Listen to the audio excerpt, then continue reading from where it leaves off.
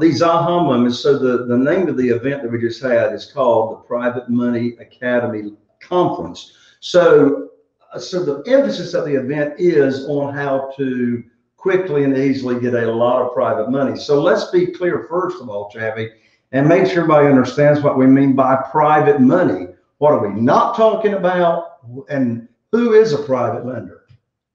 Or what is a private lender? You're asking me then. Yes.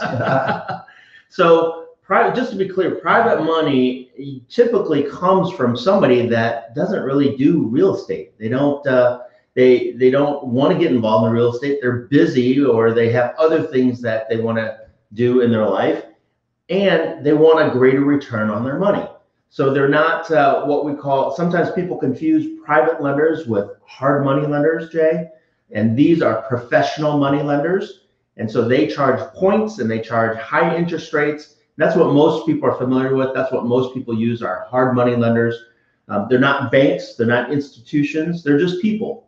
Most of these people are retired, or again, they're professionals with high incomes, and they have money sitting in a bank or in a retirement account, earning them less than 1% typically, and they're looking to earn a lot more. Yeah. So a private lender is a human being, right? As Chaffee just said, you're not borrowing money from any kind of bank or mortgage company or broker of money. These are individuals. In fact, Carol Joy and I right now have 47 individuals that are loaning us money, investing with us to do deals.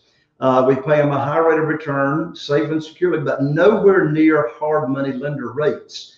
In fact, one thing that's very, very different about this world of private money is we make the rules. As the real estate investor, we set the program. Like, we set the interest rate. We determine how long the notes are. I mean, this is in Kentucky, they call it a 360. It's actually a 180. So it's an opposite direction of how it works when you're borrowing money from a bank.